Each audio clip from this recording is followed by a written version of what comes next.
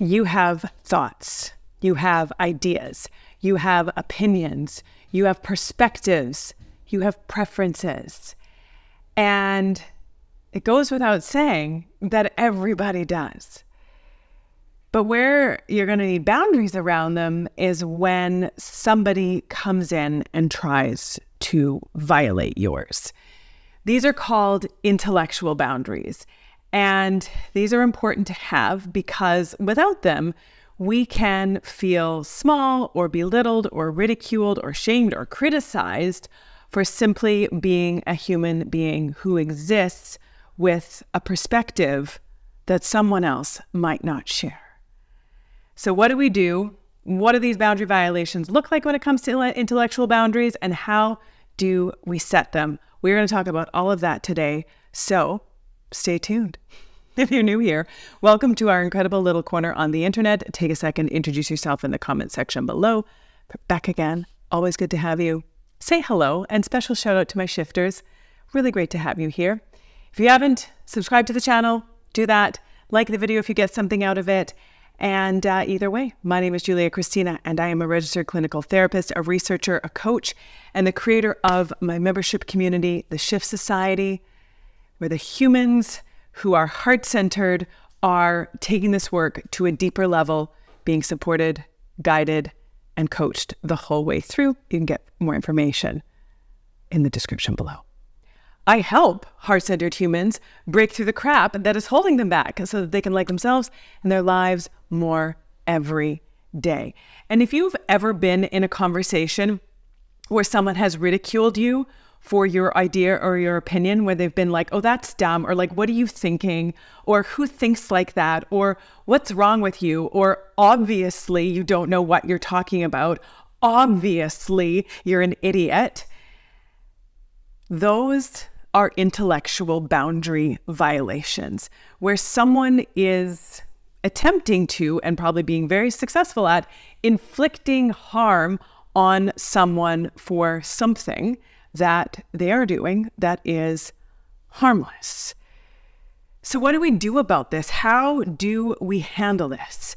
Well, first of all, it goes with, kind of doesn't go without saying in this day and age, but we need to be having respect for other people's ideas, even if we don't agree. We need to be having respect for differences in perspectives, even when we don't see things the same way. Instead of criticizing someone for a perspective that you might not or very much do not agree with, get curious. Every human is coming from somewhere for some reason. Look a little bit deeper. Try to understand the bigger context. There's that saying that says, people are hard to hate up close. And the more you get to know people and truly understand where they're coming from and why they are coming from those places, or think the way they do, or have ideas that they have, or perceive things the way that they perceive them, the less likely you are to judge them, to look down on them, to think badly of them, and vice versa for all of us. I don't think any of us are free from having at some point looked down on someone for thinking something different, judged someone for having a different idea or opinion. Now, we're going to talk about a caveat to that in just a minute. Obviously, when it comes to harmful opinions or viewpoints, there is going to be more clear lines in the sand around that. But if we could just all work on choosing curiosity over criticism when someone has a perspective or an idea that we might not agree with, I think we can all agree that this world would become a much better place. And it doesn't take much to do it. Having differences, having space for someone else's differences, creating understanding around their differences, having that curiosity and getting that bigger context of where they're coming from doesn't mean that we have to agree with them. It doesn't mean we have to see things their way. it doesn't mean that we also can't have some constructive or challenging conversations, that we can't go into a discussion with someone, but keeping it classy, keeping it respectful, keeping it on a fair playing field and not going for the knees, flinging mud, trying to make someone go down, pushing someone down in order to boost ourselves up. Punching down is not okay. There needs to be space for people to be able to share their opinions. There needs to be space for people to be living in their full expression of their humanity, of how they feel, what's important to them, what's not important to them, what's important to us, what's not important to us, what we like, what we dislike, being able to give ourselves the freedom for that. I remember several years ago when one of my friends met her soon-to-be husband on one of their first dates. They were having a conversation and he was really into music. Like, he is a musician. He is serious about it. He knows like the innuendos and the crescendos and all of the intricacies of like cool kind of indie, off the cuff, non-mainstream music. And I remember in one of their first conversations, he was trying to explain all of this stuff to her. And because she had done her work to fully accept and embrace herself, she said, that's all really interesting. And I still have to say, one of my favorite artists is Taylor Swift. Not to say that Taylor Swift doesn't have a lot of things going for her. The woman is doing great. But when it comes to sort of off the cuff indie, kind of that deeper sort of kind of niche expertise around music, I wouldn't say that she necessarily falls into that category. But she knew herself and she was able to say, you know what, this is what I think, this is what I like, this is how I feel about it. And you can think that it's ridiculous or silly or it's not justifiable. That's okay. But this is what I like. John Gottman, who is one of the most influential minds when it comes to research and understanding around relationships and how to make relationships work and what absolutely prevents relationships from working, has written, researched, and shared extensively on this topic. And in his book, The 7 Principles of Making Marriages Work, he says that there are 4 horsemen of the apocalypse. This is what he calls them. 4 things that are relationship destroyers, that if they are not addressed, repaired, and not repeated, will kill a relationship. And one of those things is contempt. When we are spoken to or we speak to someone with contempt, it erodes any foundation of trust in the relationship. When we mock, we use sarcasm, we are being condescending with people, we are hostile when we are talking to them, we are name-calling, mimicking, looking down on them, rolling the eyes, sneering, jeering, all of those things communicate contempt. It communicates that you are above, they are below, they are inferior, you are superior, and you are looking down on them in an attempt to make them feel ashamed for who they are or how they are. And when this is repeated without reparation or an attempt to stop this behavior in a relationship, it will erode the relationship completely. And so this can happen a lot when people have different ideas that they disagree with someone else, as they use contempt. Now, of course, many, if not all of us, have used contempt when we're speaking to someone else, especially when there is conflict. We're in the middle of an argument, we're feeling threatened, we're feeling scared, we are trying to use something to gain some power in the conflict. This can be a strategy that is used. But if it is being used against us, then it is important that we set boundaries around it. Being able to say things like, hey, I don't like the tone that you are using with me. That's not okay with me. when you have an idea or an opinion that is different than mine, please be respectful with that. You can have strong emotions about it, but you don't need to be rude or aggressive or belittling or try to shame me about it. I don't like that. That's not okay with me. If you're going to continue to speak to me in this way, then I am going to remove myself from the conversation if or until you can speak to me with more respect. If someone is looking down on you and judging you or kind of acting superior to you, you can even just simply say, we have differences in opinions. You might think that you are right. I also think that I am right. So let's agree to respect that we have differences on this particular thing. I remember several years ago, I was having a conversation with my husband at the time, and we were talking about using logic to make decisions versus using emotion to make decisions. And you're never going to guess which one I was arguing for. He's an engineer, so you can guess what he was arguing for. I am a therapist. You can guess what I was arguing for.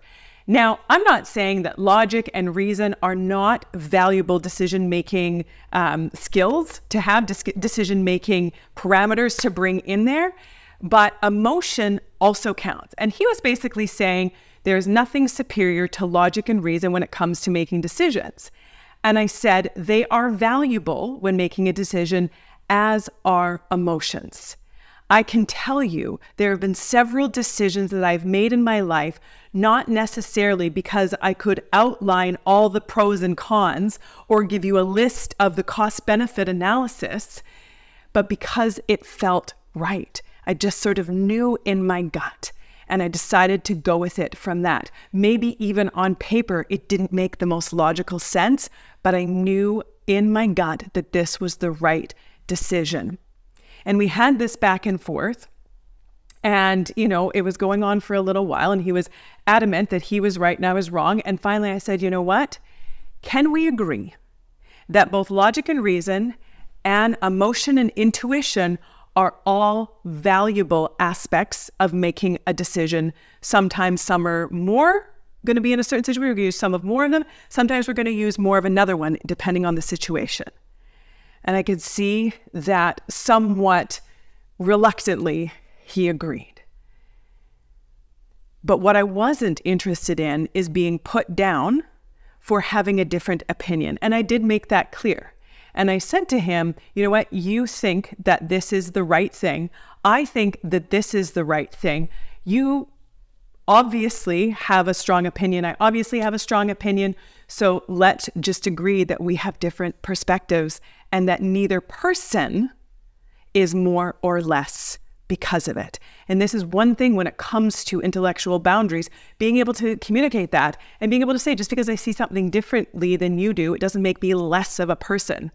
It doesn't make me less valuable than you. It doesn't make me available to your ridicule, to your put downs, to your sneering and jeering. That is not okay. You are allowed to disagree with me. I'm allowed to disagree with you, but let us agree to be respectful in those disagreements. Now I'm going to teach you a few more specific phrases that you can use to set intellectual boundaries depending on the situation. And again, wording it in a way that feels right for you. These are suggestions for you to go with, play with, practice with, and see what makes sense. Again, when it comes to boundaries, though, making sure that whatever language you choose to use, you are being clear. I know sometimes we don't want to hurt someone's feelings. We don't want to upset anyone.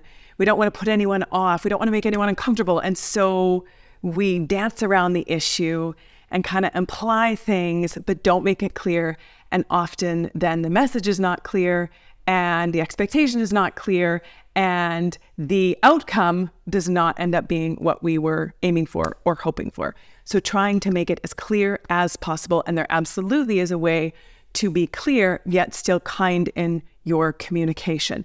So working on that, it is something to develop. And the more you do it, the easier it will get. But it has to start with you believing that you are allowed to set these boundaries. The boundaries don't mean you are mean.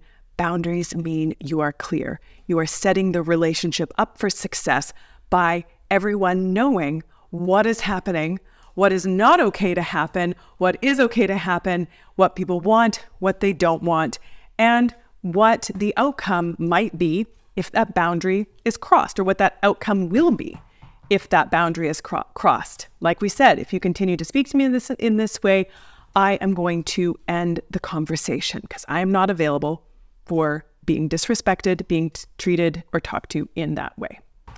Another example that we can look at here is setting an intellectual boundary around timing with the conversation. You're allowed to say, this is an important thing that we talk about. I don't think doing it in front of our friends, or while we're out with friends, or while we're having Sunday night dinner with your family is the best time to hash this all out. Being able to say, every time we talk about this, if it's a conversation that ends up going nowhere, that just ends up turning into an argument because both people are very set and wanting to convince the other person, but neither person is willing to be convinced, being able to set that boundary and say, you know what, every time we have this conversation, it doesn't go anywhere helpful. Let's end the conversation and talk about something else. That is an intellectual boundary that's saying I'm not going to use my intellect in a fruitless way. I'm not going to have my mind and emotional my mind and emotional energy going into something that is not getting anything helpful in return. Being able to simply say, I respect that we have different ideas about this, different opinions about this, different perspectives on this, and I hope that you can respect that too. A few weeks ago, I was out with some friends at this group event, and there were some people there, obviously, that I didn't know. And at one point, this guy came up that knew some people that I was sitting with, and I don't know how we started talking about it, but somehow we got into a conversation about the Canadian government and how much of a waste it was for the Canadian government to be requiring that school-age children learn French in school. Now, he had very strong opinions about this, and I'm not here to say what is the right opinion, where government should be spending, where government waste is, what blah, blah, blah. I'm not here to have that discussion. I wasn't interested in having that discussion. What I know is that Canada is a bilingual country. We're officially bilingual, and as such, it is a requirement that all children in Canada in the public school system learn a certain degree of French at some point.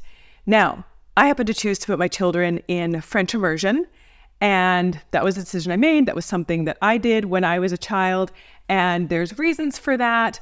But regardless of what my reasons are, this person basically came and said that it's a waste of time, it's a waste of government resources, it's stupid, it's pointless, and it shouldn't be happening. And I engaged him a bit in the conversation. We had a little bit of a back and forth about it. Of course, this particular issue is not a mountain that I felt I needed to die on, but I do have some opinions about it. Obviously, I value it because I have been invested in the system myself. I have invested my children into the system. And so we had a bit of a back and forth. But after a few minutes of the conversation, I could see that he wasn't really interested in having a back and forth discussion. He was only interested in having a fight and being right. And I could just tell. I have definitely had discussions with people that are open to seeing things from a different perspective, to trying to create a different understanding. Even if they don't agree, they're open. This person was not. And so I set a boundary in there. I decided I didn't want to keep going back and forth on a conversation that wasn't benefiting anyone, and it was just wasting a bunch of time and energy. And I just kind of said, you know what? It sounds like we both have opinions on this particular matter, and yours is quite a strong opinion. You're not interested in seeing anything from any other perspective or idea, and that's okay. That's your prerogative. So let's talk about something else. And then we just started talking about kids' sports and the sports that our kids liked, because he had kids the same age as mine, and the conversation went on from there. So that is setting an intellectual boundary. It's about what you're willing to talk about, what you're not willing to talk about. I'm not willing to discuss my weight, my relationship status, where I'm living, my job, my career trajectory. If you're not willing to discuss those things, if they are topics that are off the table, then they are off the table, and you can make that clear, or you can choose to just not respond when those questions are asked. And that gives a pretty clear communication that it's not a conversation that you are interested in having. Now, when it comes to being around someone who is sharing their thoughts or opinions that are inherently harmful, such as using racism, sexism, homophobia, xenophobia, transphobia, any of those in a conversation, you have every right to be strict and clear and letting them know that you are not available for that kind of talk, that kind of talk is absolutely not welcomed and not okay. You can leave the conversation, you can leave the situation or the house that you're at if you are really not comfortable there, or you can ask them to leave your space, your home, if they are insisting on being harmful with their words. Now, maybe you are in a space where you have your feet firmly under your ground, you're feeling strong and confident and unshakable, and you want to engage that conversation and use curiosity and try to understand, how did this person develop these hateful or harmful ideas or opinions? Where is this coming from? Why is this coming up? What would cause someone to act in these ways and think these things? And you can take that sense and try to understand. And now you may engage in a conversation in that way to a certain extent, and then you maybe realize it's not going anywhere, or it's really starting to trigger you, or it's not okay with you, or they start to be harmful towards you. And then at any point you can be like, yeah, nope, I am out. Nope, done. This conversation is finished. And that's that.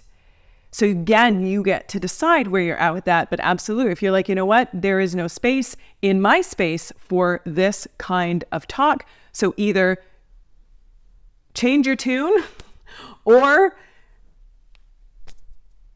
shuffle yourself on out. So either we change the topic to something that doesn't include any kind of hate or harm talk in any way. Or if that's not possible, then either I am going to leave if you're in someone else's space, or ask them to leave if they are in your space. You have a right to always feel safe, mentally, emotionally, physically. You have a right to draw a line in the sand if someone is violating that in any way. You are allowed to make it abundantly clear that this is not okay. Setting those intellectual boundaries when it comes to maybe the things with a little bit more innuendo around being able to respect different opinions and speaking about things in different ways. And if something is feeling disrespectful to you, if it's feeling like someone is being unkind or belittling or critical or undermining of you, being able to catch that. If it doesn't feel right, then chances are it's not going well.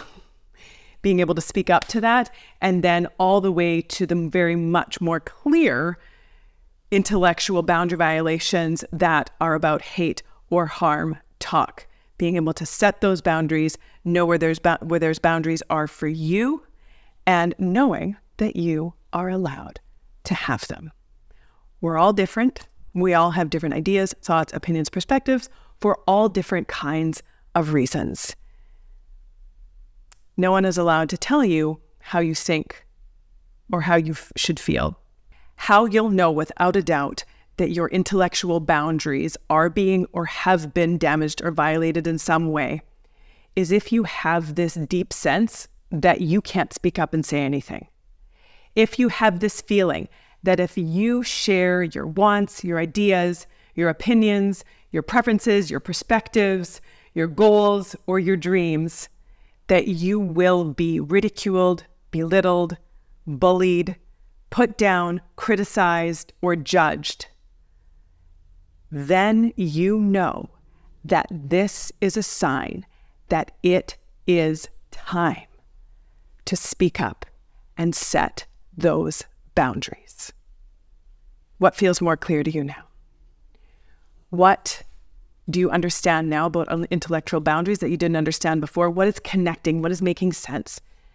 Where are you going to start? What was one of your takeaways from this talk today? Let me know in the comment section below. I'd love to hear it. Until next time, take good care of yourselves, take good care of those around you, expect respect, and be worthy of that respect by also giving respect.